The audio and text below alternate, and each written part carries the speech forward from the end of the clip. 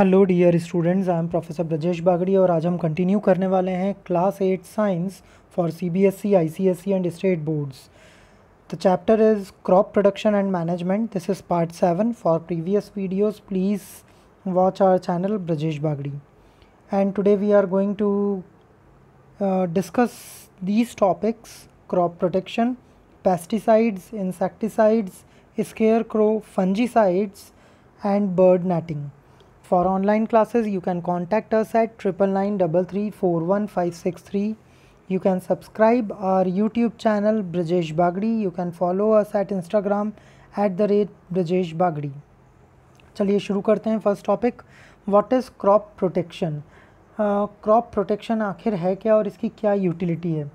So small animals like insects, mites, rats and many birds eat up and damage crops. These are called pests. क्या होता है, कुछ छोटे छोटे जीव होते हैं, लाइक इंसेक्ट्स होते हैं, माइट्स होते हैं, रैट्स होते हैं या बहुत सारे बर्ड्स होते हैं जो क्रॉप्स को बहुत ज़्यादा डैमेज कर देते हैं. मतलब क्रॉप का प्रोडक्शन बहुत लिमिट कर देते हैं, क्योंकि जितना क्रॉप प्रोड्यूस हुआ है उसका एक बहुत बड़ा पोर्शन ये सारे जो स्मॉल एनिमल्स हैं उसको ख़राब कर देते हैं और इन्हें पेस्ट्स कहा जाता है. देखिए, लाइक आप यहाँ पर देख पा रहे होंगे, ये जो फिगर है ये माइट है. माइट ये एक तरह का इंसेक्ट ही है जो खेतों में पाया जाता है और क्रॉप का एक बहुत बड़ा पोर्शन ये ख़राब कर देता है. इसे हिंदी में इल्ली का नाम भी दिया जाता है. दूसरा है रैट्स. यहाँ देख पा रहे हैं आप, रैट्स जो है वो देखिए क्रॉप को, स्टैंडिंग क्रॉप को ख़राब कर रहे हैं. बहुत बड़े बड़े चूहे होते हैं खेतों में जो क्रॉप्स डैमेज करते हैं. यहाँ पर आप देख पा रहे हैं इस फिगर में, ये बर्ड्स जो हैं, बर्ड्स पूरी स्टैंडिंग क्रॉप को ख़राब कर रहे हैं, उसको खा रहे हैं. तो ऑब्वियसली क्रॉप्स इससे कम हो जाती है, उसका प्रोडक्शन रिड्यूस हो जाता है. सम disease causing micro organism, viruses, bacteria and fungi also damage crops and reduce grain production. कुछ वायरसेस होते हैं, बैक्टीरियाज होते हैं, फंजाई होते हैं, वो भी क्रॉप प्रोडक्शन को लिमिट कर देते हैं और प्रोडक्शन रिड्यूस कर देते हैं. Rats damage and consume a large portion of grains. Dear students, आपको जानकर बड़ी अचरज होगा, बहुत सरप्राइजिंग है ये फैक्ट कि जितना क्रॉप प्रोड्यूस होता है, अगर रैट्स पर कंट्रोल ना किया जाए तो ऑलमोस्ट उसका 40% क्रॉप्स रैट्स डैमेज कर देते हैं, खा जाते हैं. Birds eat and destroy standing crops. Birds जो होते हैं वो स्टैंडिंग क्रॉप्स को ख़राब करते हैं. Insects damage crops at all the stages from sowing till harvesting. जितनी भी स्टेजेस होती है वहाँ पर इंसेक्ट्स जो हैं वो क्रॉप्स को डैमेज करते हैं. Okay, now crop protection methods. अब इस क्रॉप को डैमेज होने से हम कैसे बचाएं, वो कौन सी मेथड्स है जिनका यूज़ करके, जिनको यूटिलाइज़ करके क्रॉप को प्रोटेक्ट किया जा सकता है. सो pests are destroyed by spraying pesticides. Pests को डिस्ट्रॉय करने के लिए क्या स्प्रे किया जाता है, पेस्टिसाइड्स. पेस्टिसाइड्स कुछ केमिकल कंपाउंड्स होते हैं जो पेस्ट्स को किल करने के काम में आते हैं. इनके एग्जांपल हैं gamma एक्जीन, malathion, sulphur, zinc phosphate. ये कुछ एग्जांपल्स हैं पेस्ट्स के, जो पेस्टिसाइड्स के जो पेस्ट्स को किल करने के काम में आते हैं. देन गुड पेस्टिसाइड्स का एक कैरेक्टरिस्टिक बताया गया है यहाँ पर. Good pesticides are ones which are degradable and should not kill other useful insects.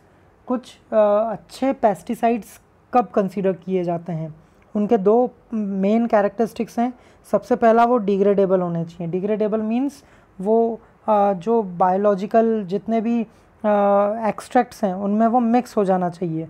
ठीक है, ऐसा ना हो कि वो नॉन डिग्रेडेबल हों और फिर एनवायरनमेंट को पॉल्यूट करें. दूसरी बात, यूज़फुल इंसेक्ट्स को वो किल नहीं करना चाहिए. जैसे बहुत सारे दूसरे ऑर्गेनिज्म होते हैं, लाइक हमने अर्थफॉर्म के बारे में पढ़ा था कि अर्थफॉर्म्स are friends of farmer.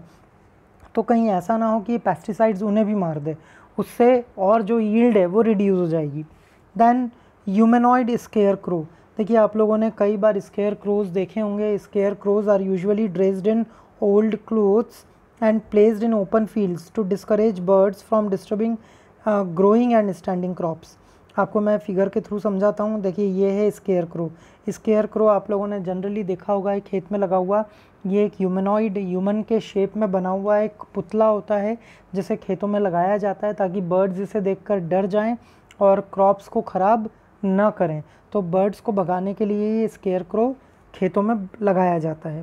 Then next is fungicides are chemical compounds use to kill fungi और देयर स्पोर्स। फंजीसाइड्स वो केमिकल कंपाउंड्स हैं जिनकी मदद से हम फंजाई और उनके अंडों को मारते हैं। But access use of fungicides can cause serious damage in agriculture resulting in low yield.